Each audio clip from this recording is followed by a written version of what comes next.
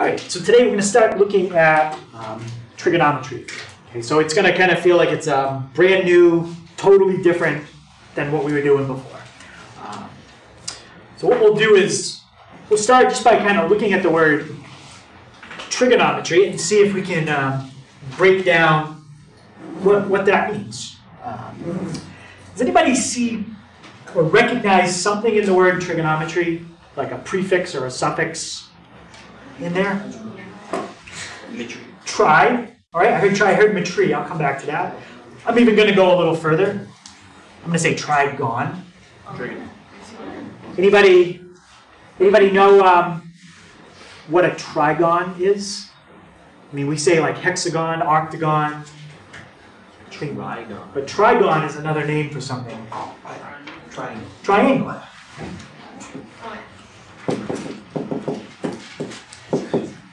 Every flat shape has a name ending in gon.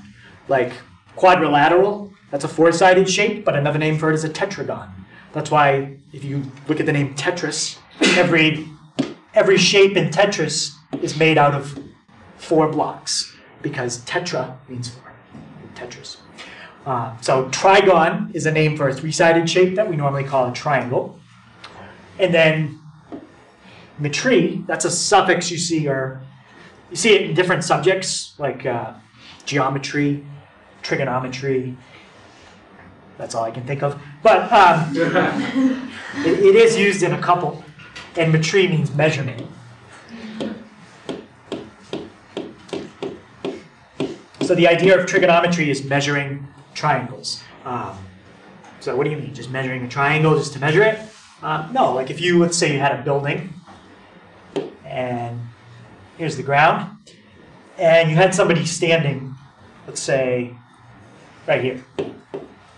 And they said, well, we're standing 50 feet away from the building, and we're looking up at the top of the building at an angle of 40 degrees. How tall is the building? Well, there's enough information there to find it, and all you have to do, really, is find the height of that triangle. What triangle? This triangle that I just made in red. So if you can figure out how to measure something in that triangle, you can find the height of the building. So there's all kinds of problems we look at in trig, but a lot of times it boils down to drawing a triangle and figuring out something in the triangle. Not everything, but a lot of things. Especially things that are calculation or numerical. Now, in trig, there's a ton of stuff that's numerical, like this problem, find the height of the building. There's other things in trig that are much more abstract. They have no numbers in them at all. So we'll work up to that stuff eventually, but for now we're going to stick with lots of numbers. All right, so before we can even really get into triangles or solving problems, we just want to talk about what an angle is. Okay, so just as a reminder from geometry, okay, an angle is when you have 2 rays and they have a common starting point. Does anybody know what you call the starting point where 2 rays come from? A vertex. A vertex, yeah. And what I drew up above, that's a picture of an angle. Okay, if I separate it, I can't. But it's two rays starting at the same point. That's the vertex.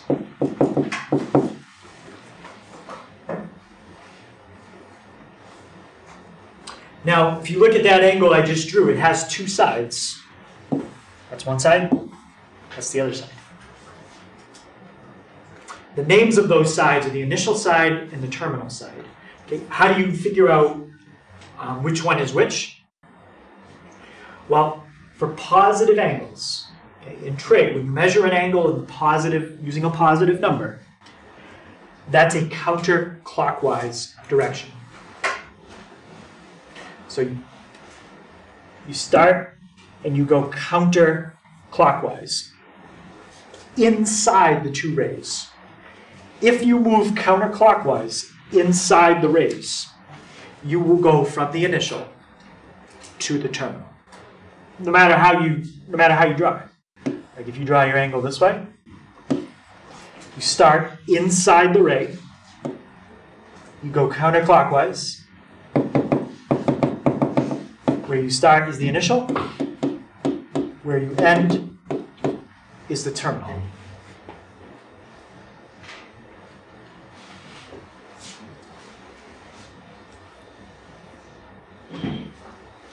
I think, yeah, I have another picture down below. So here's another example. Initial side, terminal side.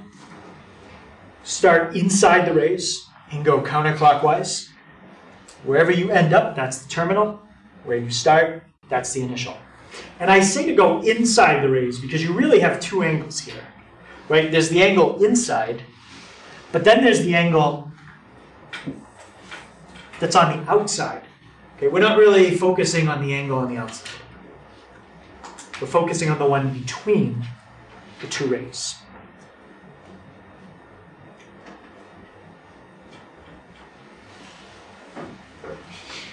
So the way I define an angle, I said an angle is made up of two rays. Well, if you draw a triangle, we know that in a triangle, those aren't rays.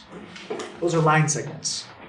But even though that's a line segment, and that's a line segment, we can still call that an angle, even though it's not two rays. So the idea is if you're going to sketch an angle all by itself, not part of another shape, that's how you do it. Two rays.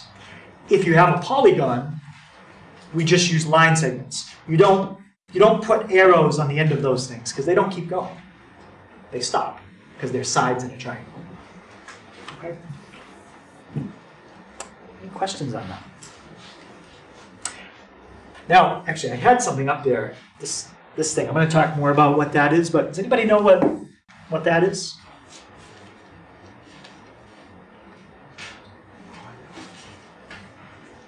Maybe not the name of it, but do you even know what type of thing it is? Yeah? Isn't it theta? And what's a theta? It represents how much degrees a certain angle is. Where does it come from? Like what? Theta. Greek, yes. It's a letter from the Greek alphabet. And a lot of times when we label or we talk about angles, we use Greek letters. So these are all different Greek letters we can use to represent angles. It's just like in algebra, like you use X or Y or M or Q, just different letters.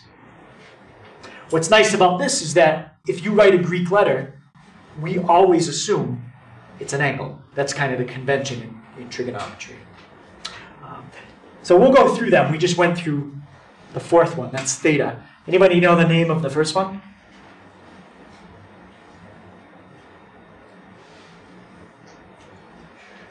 Greek letter? The first one, it's the first letter in the Greek alphabet. Any guess? It's alpha. Okay, so alpha is the symbol that I wrote. How about the second one? Anybody know that one? Yep, that one's beta. Okay, that one, it's not quite as easy because it looks like a Y, but it's gamma. That one's theta. And these are all lowercase. Greek letters have upper and lowercase, just like English letters. A lot of the uppercase letters in Greek look similar to English letters. Not all of them, but some of them. And that one is omega. Okay, you might have seen capital omega. It looks like this. Anybody ever seen that before? If you're in engineering or you do anything with electricity, you might see that symbol. That symbol means resistance in ohms. Ohms. Yep. Okay, but we're using lowercase omega. Okay, so we're definitely not going to use all of these today. But from now on, you know if I write a Greek letter, it's an angle. Okay. Some textbooks use capital letters and lowercase letters to differentiate between sides and angles. But the problem with that is, think about the letter C. If I just put down a C, you can't tell if that's capital or lowercase. There's no context around it. There's no other letters to determine. So I think it's confusing to use capital and lowercase letters for angles and sides. That's why Greek letters will always be angles. English letters, sides. All right, so standard position is a way you can draw an angle. And what it basically does is it gives kind of a uniform way. Like if I said to you, sketch a 45-degree angle, and that's all I said, everybody's could look a little different. Some people might sketch it like that. Some people might sketch it like that, like that. Some people might sketch it like that. But if I say to sketch it in standard position, then everybody should look the same. Okay, so standard position means your vertex is at the origin. Okay, so think of having like an XY axis. Put the vertex at the origin and put the initial side on the positive x-axis. Okay, just like that.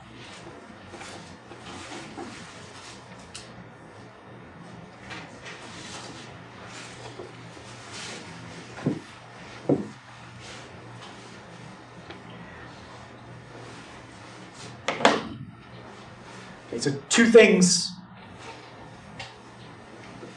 have to happen in order for your angle to be in standard position. One, the vertex is at the origin. Two, initial side is on the positive x-axis. All right, so what if I went like that? Is that standard position? No, it's not the origin. No, it's not at the origin. The initial side is still on the positive x-axis, but the vertex isn't at the origin. All right, what if I did something like that? Is that standard position? No. The vertex is on the origin, that's good, and the terminal side is on the positive y-axis, but the definition of standard position doesn't say anything about terminal side. It says initial side. Okay. Now the initial side is up in the air. So, any question on what it means to have an angle in standard position?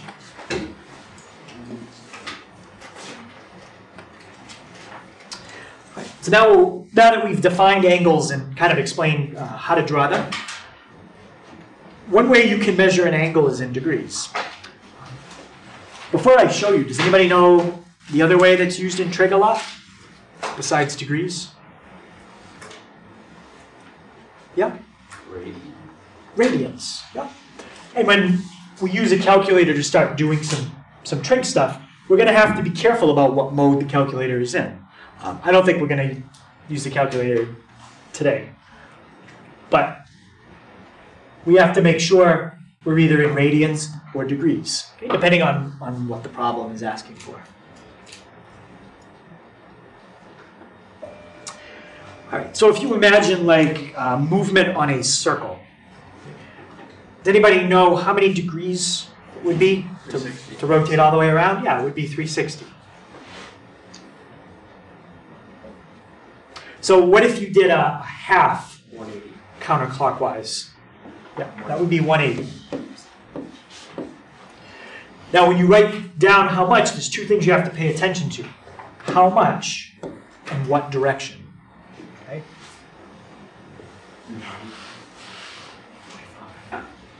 How about a quarter of a counterclockwise revolution? 90. That would be 90. So these kind of angles come up a lot. Angles that are multiples of 30, like 30, 60, 90, 120, and angles that are multiples of 45. Okay, we're going to see those all over the place in trig. So if you measure an angle counterclockwise, that's the positive direction. Okay, so what do you think would happen if you measure an angle clockwise? What kind of angle would that be? Negative. Negative. So the only difference between clockwise and counterclockwise is whether or not you're measuring a negative or a positive angle. Okay, and I'll show you kind of an example. Okay, so in this program, I can't move the initial side. All I can do is move the terminal side, and the vertex is always at the origin. So the angles that I'm showing you in this program are standard position. And as you drag this around, okay, it's showing you the angle in both radians, degrees in the top, radians in the bottom. And that's in the clockwise, counterclockwise direction. Okay. If you start to go more than one revolution, then your angle starts to get bigger than 360. And you can go as many times as you want. We'll just make like a spiral. Yeah, I think it just kind of makes a spiral. That's awesome. Yeah. So you can go back the other way. So now, if you start to go clockwise, that's a negative angle. Okay, now spin it that way. Yeah, it can spin that way too. So clockwise, counterclockwise, the only difference is positive or negative. Generally, if we had an angle that went around that many times, let's say it stopped right here, negative 2,610 degrees. That's a really big negative number to have to work with. So as long as we could find another angle where the red ball circle thingy stops right there, we could use that instead. So instead of that one, you could use that, or that number, or that number. And what I'm doing is I'm trying to make the angle smaller so it's easier to work with, but I'm still stopping at the same spot, straight down. All these numbers I'm showing you, for trig purposes, that's negative 450. Okay, for trig purposes, are exactly the same. So negative 450 is the same as negative 90, which is the same as positive 270. So that really big angle that I started with, that was negative, in trig would be exactly the same as the angle 270. It's exactly the same spot. Usually we don't care about all the extra revolutions, so we just take them off.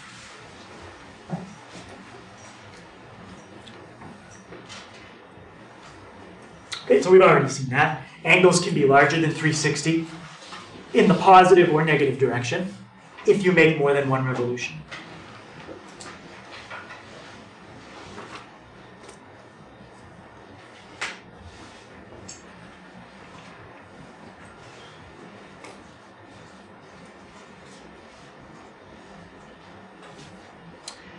Okay, so all those angles that I was showing you, let me bring up one more.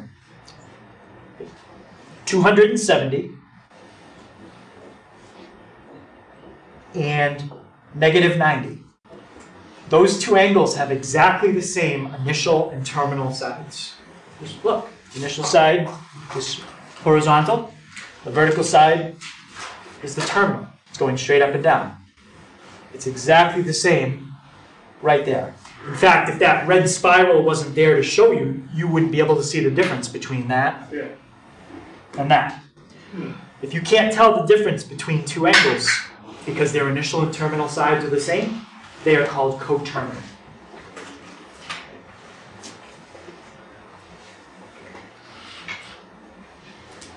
So from the picture, you might have already seen how you can find coterminal angles. You can just take any angle and add or subtract 360.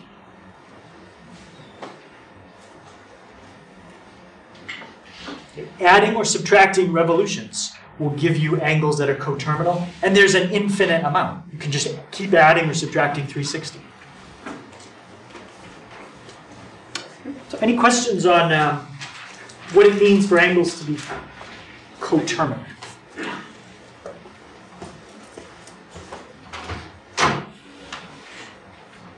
Okay. Let's look at an example.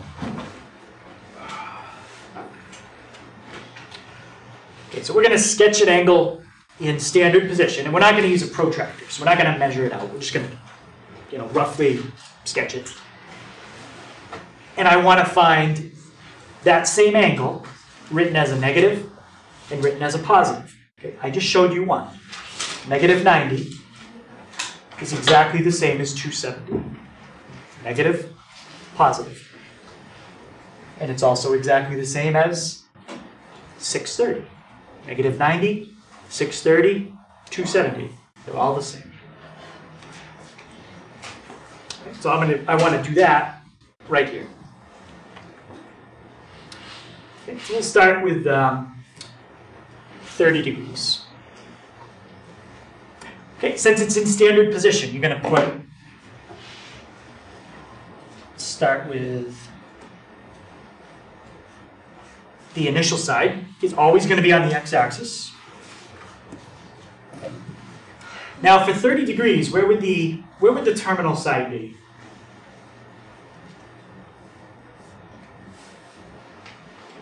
You want to describe, Ezekiel? Up, like up, not down. Yeah, it'd be up a little bit. Would it be like straight up? No. No, because straight up would be how much? 90. That straight up would be 90. So it's a third of the way, right? 1/3 of the way towards 90. So just kind of estimate it.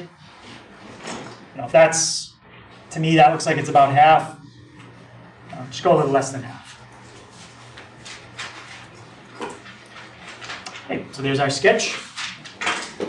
And now we want to find a coterminal angle that's positive and negative.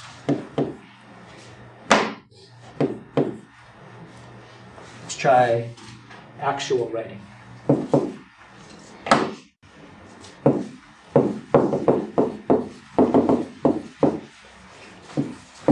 Positive, negative.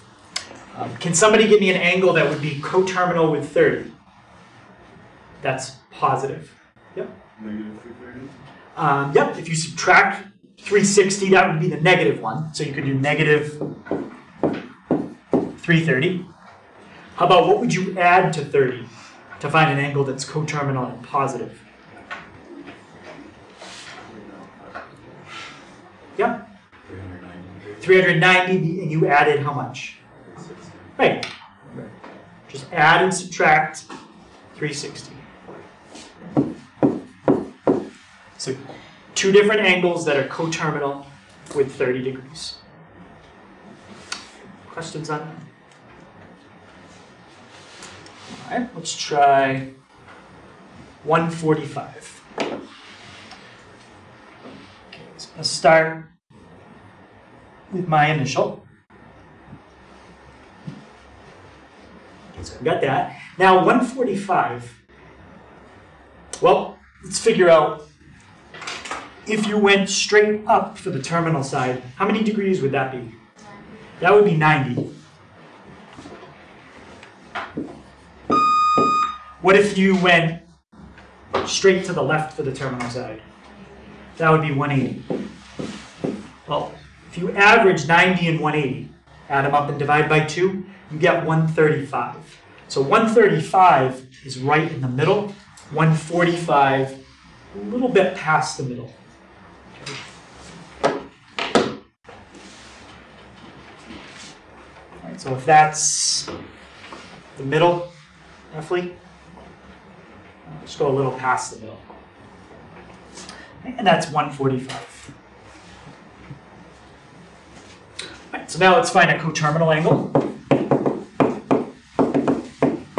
It's positive, negative. All right, so Andrew, what would I add to 145 to get an angle that's coterminal and positive? 360. Yep, just add one revolution. You could even do it more than once if you wanted, but they only want one answer. So in order to do it 101, would you just add to the 505? Yep. So there's another angle that's coterminal. All these angles I'm showing you are all coterminal. And now what would I do to get an angle that's coterminal but negative? Subtract 360. 360. Negative 215. Or negative 575. Or negative 935. Doesn't matter.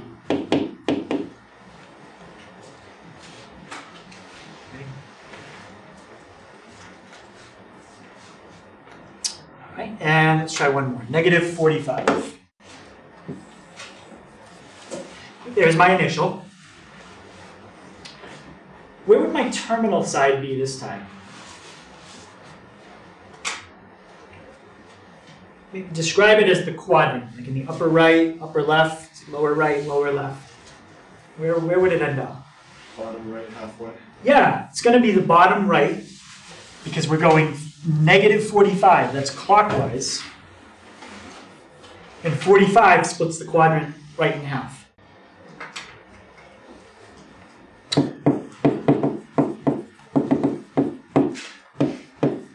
Okay, so coterminal angle that's negative would be subtract 360 from that. And just trust me, you would get 405. And if you add 360, I don't know why I switched negative to positive, but a positive one would be 315. Okay, any questions on that?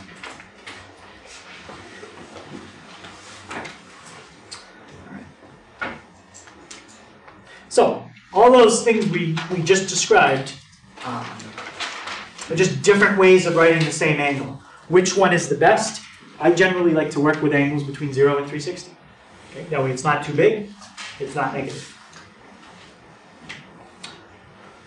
All right, let's look at a few other definitions. What's an acute angle? Yep. Angle 45 degree less. 90 degree less. 90 degrees or less? Yeah. So it could equal 90? No, it's right. So it has to be less than 90, but it also has to be more than something. Think about the kind of angles we talked about today. It has to be more than 0. So it's between 0 and 90. Not equal to 90, because that's going to be something else. And not equal to 0, because obviously if you had a 0 degree angle, do you even have an angle? Not really. Right angle. That's, Brandon had just mentioned that. That's when your angle is exactly 90. How about obtuse? What's an obtuse angle? Greater than 90 plus 90. Greater than 90, but less than 180. And all those definitions just apply to a single angle by itself. If I just gave you an angle, drew it on paper, and said, describe it as acute, right, or obtuse, you could just do that with a single angle. This next definition requires two angles. I couldn't just draw this on paper and say, is that complementary? That doesn't make sense. Does anybody know what it means for angles to be complementary? Equal 180 to 90. They both have to equal 90? Not, or they both have to equal 180. No, they might. No, it doesn't have to do with what each individual angle equals. It has more to do with the something of the angles. The sum. The sum. So it's two angles that add up to 90. But they don't have to equal 90. You know, you could have like 80 and 10. But they have to be positive. So another way to say that is you could say two acute angles that add up to 90. And by saying acute, that would automatically mean positive. Okay.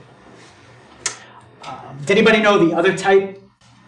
Angles can be complementary or supplementary. That's when they add up to 180.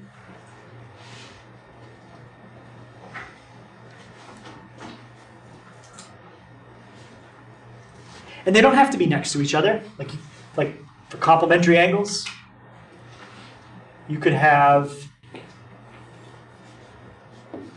something like that. And that. And you could say, yep, those are complementary because they add to 90.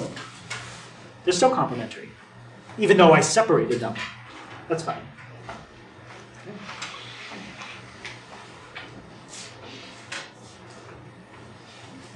Negative angles do not have complements or supplements. So if I said to you, what's the complement of negative 10? There isn't one. Okay. Supplement of negative 10? There isn't one.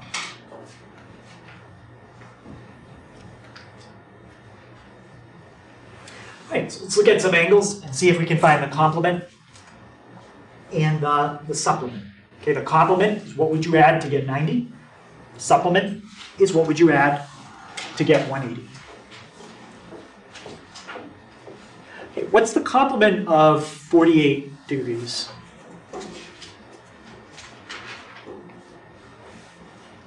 Yeah, Ezekiel? 42. That's the complement. What's the supplement? 132. 132. Yeah. Just add 90 to the complement and you get the supplement. All right, let's do negative 18. What's the complement of negative 18? Nothing. Doesn't apply. What about the supplement? Nothing. Doesn't apply.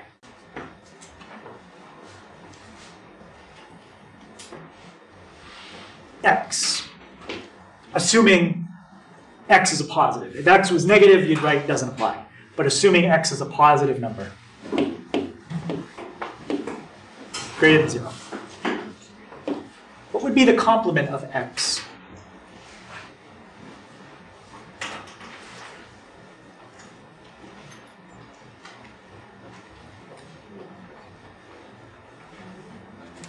Yeah.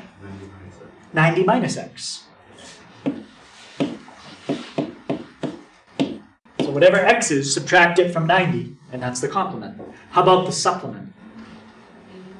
180 minus whatever x is. And again, I'm assuming x is positive. Any questions on complement, supplement? All right.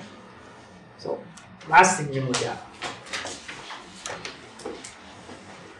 Another way to measure an angle besides degrees is in radians. So I'm going to try to describe a little bit about what a radian is, and then I'll show you a formula for how you convert between degrees and radians. The idea of a radian has something to do with a circle. And if you look at the word radian, does anybody see another word using those letters that it's kind of similar to? And it has something to do with a circle? Radius. Has to do with radius. So radian and radius are connected. And I'm going to try to show you that connection right now. So what I've drawn here is a circle. And I drew an angle inside the circle. Okay. Because I drew the angle with the vertex right at the center of the circle, that's called a central angle. Now, as the rays come out from point C, they hit the edge of the circle, here and there. I call those 2 points A and B. Between A and B, if you connect them, you have an arc. Okay, that's called arc AB.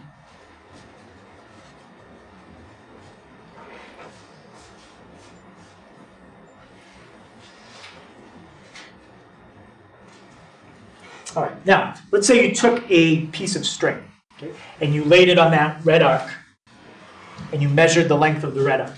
Okay? You write down the number for how long the piece of string is.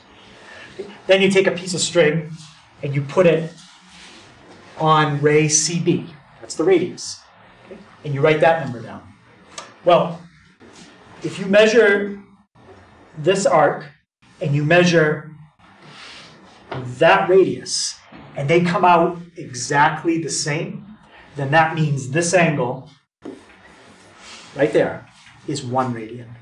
Okay? That's the connection.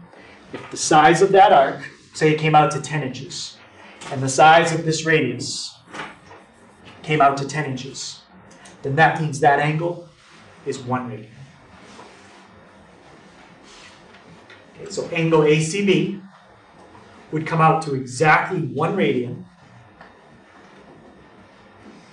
if the length of the arc, which I call the arc AB, came out exactly the same as the radius.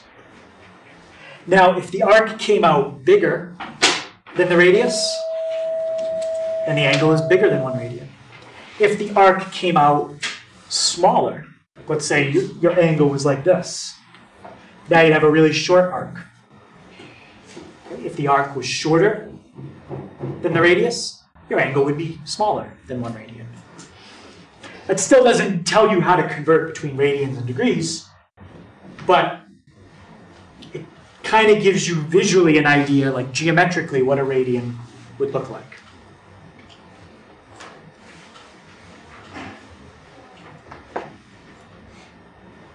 Okay, any question on that idea? And that picture that I drew is pretty accurate. I mean, well, it's a little off. That's not exactly to scale. It's close. That's not exactly what 1 radian would look like. It would actually be a little bit smaller than that because I think that arc is too big. If it was supposed to be the same size as arc.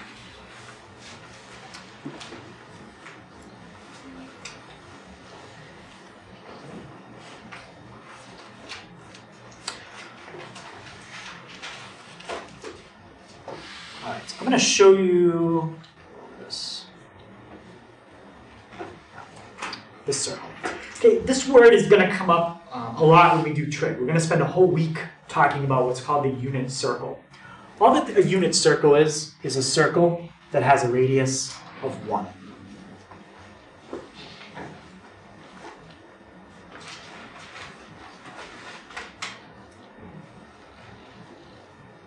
That's all. A unit circle is a circle with radius 1. Now, I'm going to tell you a special fact about a unit circle. Without this fact, I can't show you how to convert between radians and degrees. So you just have to trust me that this fact is true. In a circle that's a radius of 1, okay, in a unit circle, the following happens.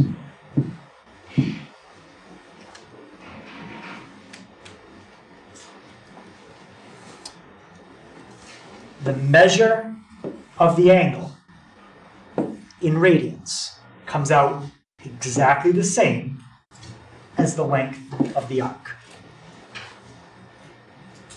If you measure an angle on a unit circle, okay, it has to be a unit circle. If you measure an angle on a unit circle in radians, it will come out exactly the same as the length of the arc. Okay, so what does that mean, like with an example? Here's a unit circle. Pretend that the radius is 1.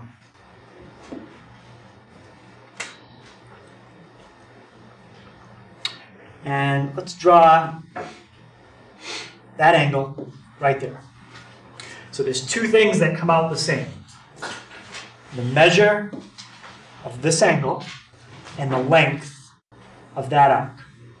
If that arc came out to, I don't know, let's say 2 inches, that angle would be 2 radians. If that arc came out to 3 inches, that angle would be 3 radians. If it was 12 inches, 12 radians. 6 inches, 6 radians. They're the same on a unit circle. That's what I'm trying to explain here. So, angle size and arc size are the same on a unit circle. Any question on that idea? All right. So, how can we use that to figure out something? Well, let's go back to this idea. How many degrees in 1 revolution? 360. So what I'm going to try to do is, I don't know how many radians in 1 revolution. Okay, I have no idea. But I don't need to find the angle. Okay? What I can do instead is if I can figure out the circumference, okay? If I can find the length of that arc, it will be exactly the same as the measure of the angle. So what I'm going to do is I'm going to find the circumference. That's the arc that goes all the way around the circle. And if I can find the length of that arc, I will automatically know how big the angle is that goes all the way around the circle, because they come out the same. All right. So again, what I was saying, if you can find the length of this arc that goes all the way around the circle, whatever it comes out to is going to be exactly the same as the angle that goes all the way around the circle, because they're the exact same number in this kind of circle. Okay, so let's find the length of the arc that goes all the way around this circle. Anybody remember the formula for circumference of a circle? Yeah? Like 5 times radius? Part of it, something we need in front. 2. Circumference is 2 pi r. Now, if we're on a unit circle, I told you earlier what the radius is. How much is it? It's 1. So the circumference of a unit circle is 2 pi. Okay? Well, if the, let me go back. If the circumference, which the circumference is an arc, just a special arc that's really, really big. But if the circumference is 2 pi, it's exactly the same as the angle in radians. So if the circumference is 2 pi, then the angle in radians is also equal to 2 pi. So what that means is to go all the way around a circle in radians, it's 2 pi. So 2 pi is exactly the same as 360. Okay, so now that we know that, we can use that fact to figure out anything we want. It's like if I tell you in 1 foot there's 12 inches. You can use that fact to figure out anything you want because I gave you a starting point. 1 foot equals 12. 360 equals 2 pi. You've got a starting point. But we can actually simplify it a little bit. What could I divide each side by to make the numbers smaller? 2. Yeah, I could divide each side by 2. That's like saying, you know, if I said, well, in 6 inches, it's half a foot. Yeah, of course. You just divide each side by 2. But when you give somebody a conversion, it usually has a certain number in it. Okay, I'm going to give you some conversions and see if you can tell me what number is in all of them. Okay, in 1 foot, 12 inches. In 1 day, 24 hours. In 1 year, 365 days. In 1 minute, 60 seconds. All those conversions have what number in them? 1. You don't usually give someone a conversion and say, in 3 feet, there's 36 inches. No, you simplify it for them. 1 foot, 12 inches. Well, let's do the same thing here.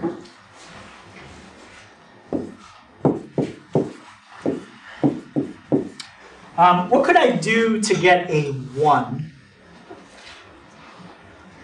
on the right side? Yeah, divide each side by 5. And now, look what we have. We have a formula for 1 radian. 1 radian is exactly 180 divided by pi degrees. So how much is it? We'll take 180 divided by 3.14. That's roughly how many degrees in 1 radian. It's about 50 something. Now, if I wanted to know 2 radians, all I would have to do is this. Times 2, times 2. Now I've got a formula for 2 radians. Take it, multiply by 180, divide by pi. Let's say I wanted a formula for 7 radians. How many degrees? Multiply by 7, multiply by 7. If I did that calculation out, that would tell me how many radians in a degree. The key is right here. If you want to convert radians to degrees, you multiply by 180 and you divide by pi.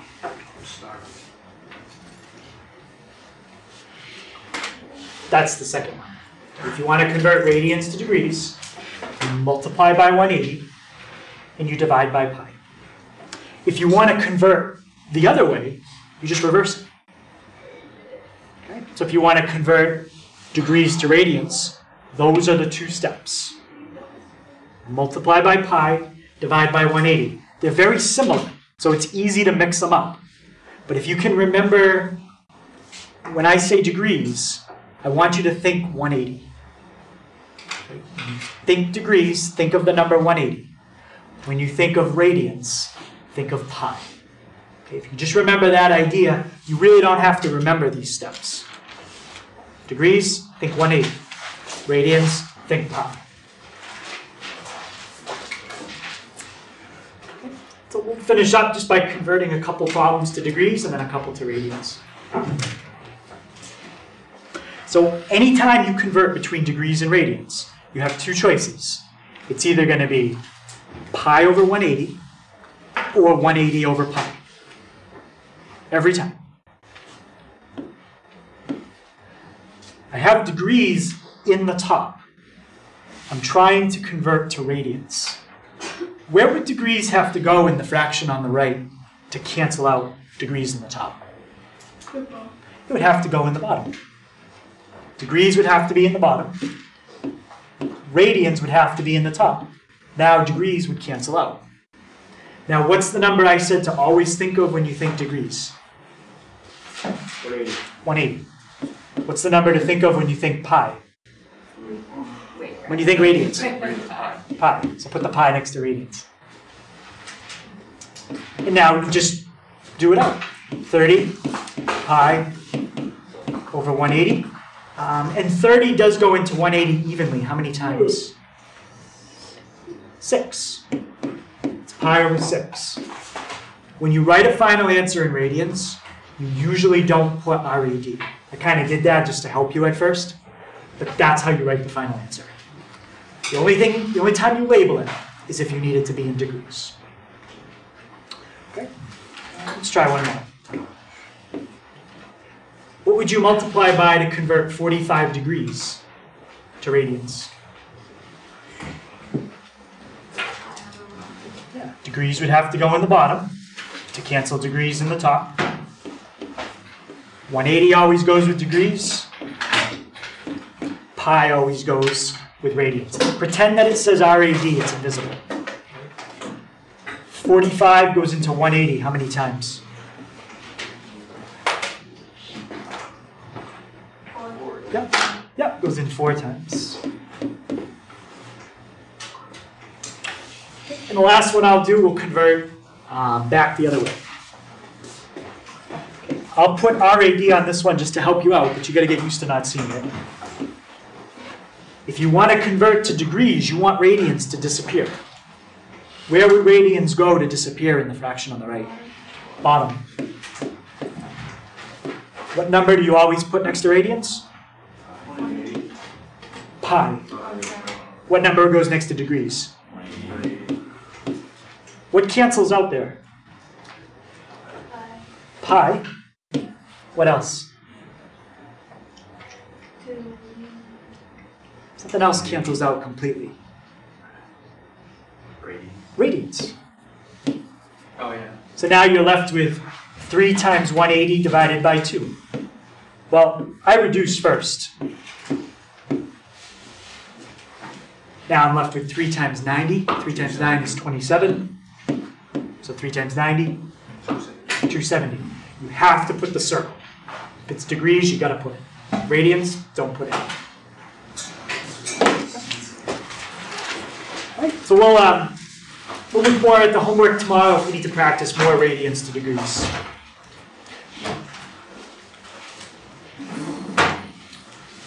Okay, so homework's on 323. All the problems are very fast, like find the complement, find the supplement, find a coterminal angle, change the degrees, change the radians. Very, very quick.